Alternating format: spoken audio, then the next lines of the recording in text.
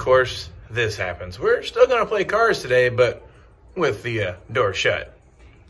All right, well, here we go. You guys saw the engine, transmission all gets dumped out here on the frame. Saw the disc brake conversion kit get installed. Got both sides all squared away. Still have to do the steering linkage. Might do a video on that. Haven't decided yet.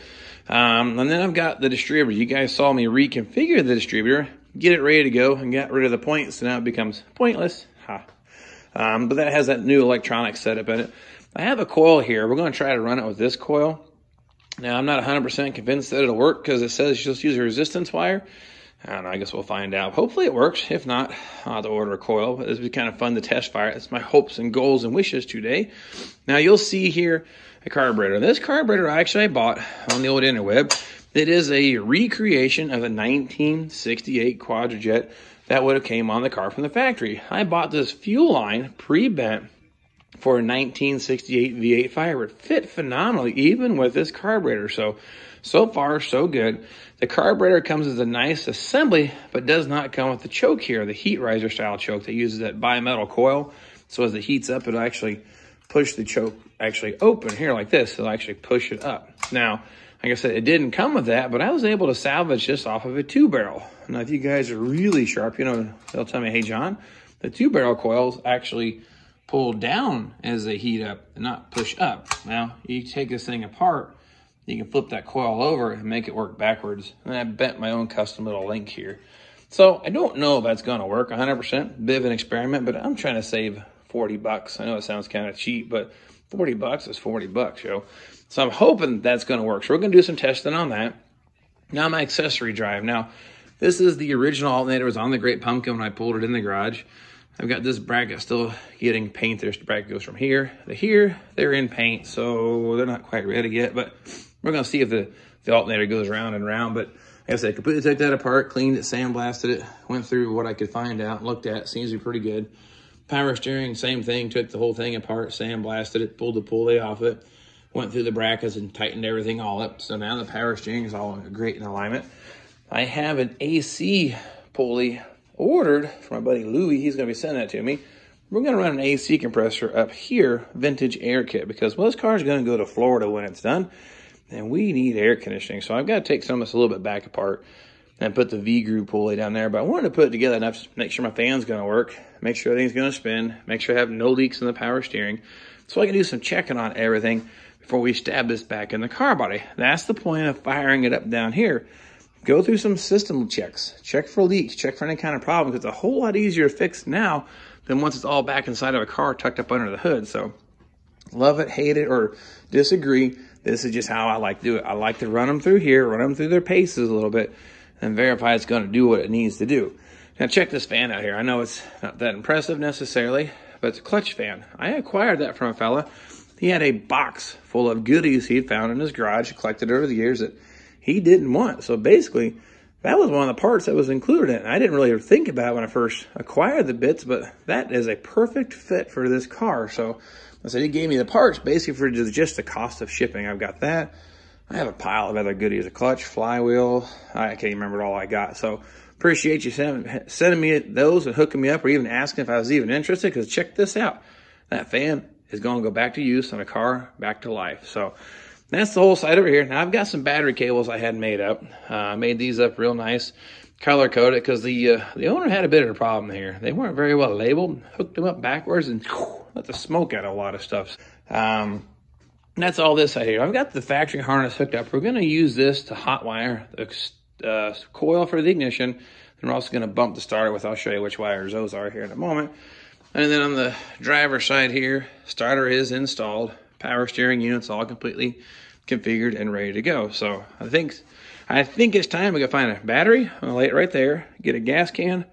We're gonna pull my little hose here off, dump it into the gas can, and see if we can draw some fuel in here and see if we get this thing to fire up today. Hey, do you have what it takes to be VVG certified? Well, our first one to go around here is a 1980 Pontiac Sunbird Formula. Less than 2,000 of these bad boys were made. This one belongs to Kevin. He's owned these, I guess, Sunbirds most of his life, but he found this one here recently, started putting it all back together in his own 2-car garage and doing most work. So I wanted to show you a little bit what we'd found. And what you see here, of course, you find the thing in the field and you dig it out, put it on your trailer, haul it home, and get to tearing the thing apart. You might find a few surprises in this case here. Well, this car, you can't buy parts for these things. You have to scrounge, fight, punch, jab, whatever you got to do to get your hands on some of this stuff. So a lot of stuff is hand fabbed, but you put it up here on the rotisserie, and I started finding some of the damages. And of course, went ahead and did the dustless blasting thing, which worked really nice for him. He really liked it. Still on the fence whether I love it or not, but check this out. Definitely VVG certified. This garage looks like my stuff everywhere, but that's part of the process. Making it work. Now coming together, getting things cleaned up and primed, ready to paint. Got the whole thing, looks like all in primer now, so getting a whole lot closer. Went ahead and did the underbody in a Raptor undercoating and then painted it body color. Super clean looking. I like this results a bunch. And then of course doing some of the trimming and the edging and getting all the paint ready to be painted for the final coat, but not quite done yet, but getting really super close. So Kevin, you are officially VVG certified. Appreciate you sending your submission. If you'd like to add your car to the list of VVG certified, check out the link in the video description in the email. Send it to me and I'll get your car posted to the cam. Now let's get back to the build. All right, well, let's get started. I'm going to lay this down. I'll put a battery up here, like so. And we'll hook up a positive. And what I'm going to do first off, I'm going to bump the starter here, make sure it's going to turn over. Give it a go that way. That's the battery I stole out of the goat. Now, on our big plug here, we need to find the big purple wire. That is one that goes down to the starter. So if I were to add a 12 volt positive signal right here to that terminal, I should be able to get the engine to turn over. Now it's clearly not going to start because I have no gas, I don't have a spark, but I want to bump the starter to make sure one, it works, and then just check it out and see what it sounds like. Okay, now how are we going to do that? I've got some test leads here. These are super handy and I think they're kind of nice to have. What we're going to do, we're going to hook one up to the positive battery cable here. And then, like I said, we should be able to now take this here and bump the purple wire, and this thing should crank over. And it actually does. Now that starter sounds like it's dragging a little bit, so I think we need to add a shim to it. So let me go grab one of those. All right, well, I've got an assortment of shims, like 1/64, 1/32, and no measurements whatsoever stamped onto it. And I'm going to put a shim or two here. It goes between the block and the starters. Currently, I don't have any. Sounds a little tight, the gear lash, and it really needs to be set. And check this out. It's going to be super easy to install that shim now as opposed to putting this car all back together. All right, now the thing to keep in mind, if you look at the starter shim, the inside hole closest to the oil pan is slotted. The outside hole, of course, is the actual hole for the bolt to go through. So that being said, you just loosen up the inside bolt close to the oil pan. Just get it loose, you can slide your shim in. And the outside bolt you have to remove completely. So got that broke loose. Take that out. And we'll take these shims here. We got the inside one already loose. And hopefully, there you go. Now, I will now put, there we go, that bolt back in. Now I'll snug those up and we'll see what it sounds like. All right, got the shimmage all done there. We're gonna bump the starter here one more time to kind of get a feel for what that sounds like. Now, I'm not sure how well it picks up on the camera. That sounds a lot better. I actually like the sound of that. It sounded a little tight before. It wasn't the worst I've ever heard, but there is a procedure for shimming those, but I typically just kind of throw a shim at a time until I get to the sound where I like it. So I think the next thing to do now, I'm going to hook up the coil here and see if we can get spark out of it. All right, now when it comes to the ignition, it's very similar. On our big plug that goes to the firewall bulkhead, there's a pink wire here, which is the top one on this side. So the top one here is your starter, top one here goes to our ignition. So if I add 12 volt positive to that, that'll turn my ignition on. Same thing as basically turning your key on inside the dash. So I'll go ahead and hook this to here. If I touch it to this battery, green wire again, don't know if it's picking it up or not, but every time I touch it and let it go, I can hear click, click, click, click from underneath the distributor cap. So I actually have spark. So I think maybe the thing to do is go ahead and hook up our fuel line, go ahead and hit the starter, and see where this thing will go. So let me get a gas can here and we'll get that thing doctored up. Okay, now what we're talking about here on this fuel line, this is the one I ran here from the very beginning. It was kind of like step one during the assembly. put the lines in. So I'm gonna put a piece of, I got some 3/8 rubber hose here. We're gonna stab that on the end of there and put that in a gas can and see if we can't siphon some fuel from the can into the engine. Okay, fuel line is hooked up there to the feed. And come over here, our little gas can. I can only find about a gallon, or maybe 3/4 of a gallon of mixed fuel. So it won't hurt a thing to put a hole on the top half of this engine. May smoke a little bit, but I'm gonna crank on it. The fuel system is completely dry, so it's gonna take a while. But I might go ahead and hook up the ignition. That way when it does finally get there, maybe this thing will go ahead and light off and go. Now the fuel line being hooked up, what I'm gonna do, you can see down in here, there's the accelerator pump jets.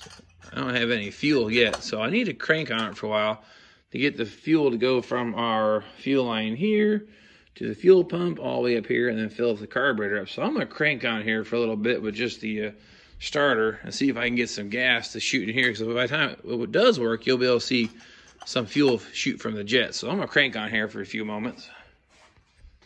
Now again, as simple as this, take our red wire, touch it to the purple lead.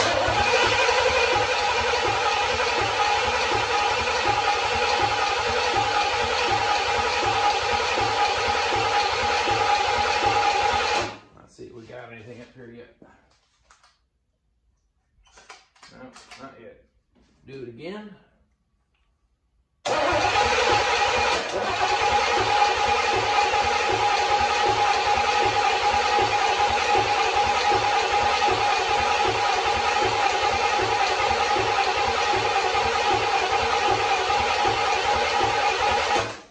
All right, let's check it again. Nothing. I've cranked on here for a good bit. I'm afraid I'm going to kill the battery, but you hit the accelerator here, nothing. The other thing we could do, we could dump some fuel down in the fuel bowl and cheat here a little bit. And I'll crank the engine a little quicker, then maybe get that fuel pump to work. So I'm going to get a little bit of fuel. We'll dump it down in here. Of course, in a situation where I get to use my paint cap, I love these things for so much. So check this out. You can turn it into a perfect little funnel to help divide this thing or get it to go where it needs to be. Let's see if we can't fill the fuel ball up. Let's put a little something in the bottom of it here.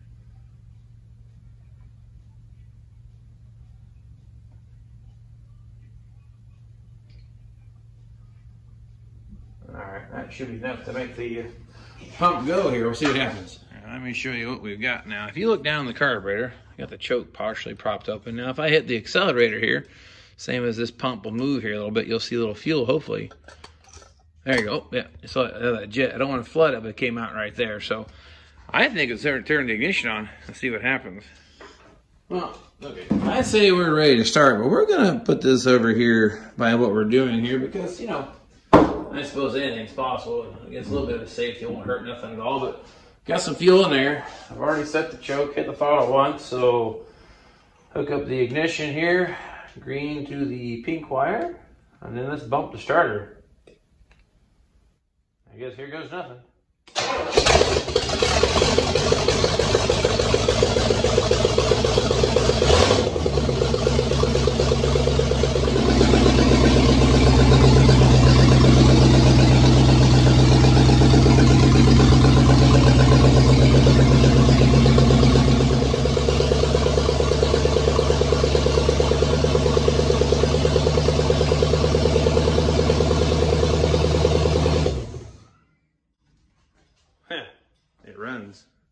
So there you have it. The 350 does run here. Now what I need to do is get the cooling system all up to par. I need to get some hose clamps for it. I just can't seem to find any here. I don't want to go for a road trip. I guess it's road trip time. That way I can get it through a couple of heat cycles and check for leaks. Maybe run the transmission through the gears a little bit here. And we'll check the power steering for leaks. Because that's the idea here. Get this thing actually fired right up really nice, where it runs here on the frame and go through a bunch of system checks, a couple of operational checks. Like I said, it's a whole lot easier to me, in my opinion, to fix any issues if there were any right now as opposed to being back in an assembled car. So that was kind of the goal here, but this thing didn't fight me at all. This is more like how it goes now. The Legault, my GTO, that car just, I think, hates me. This is typically how things go for me. Really get pretty lucky most time, get everything all dialed in.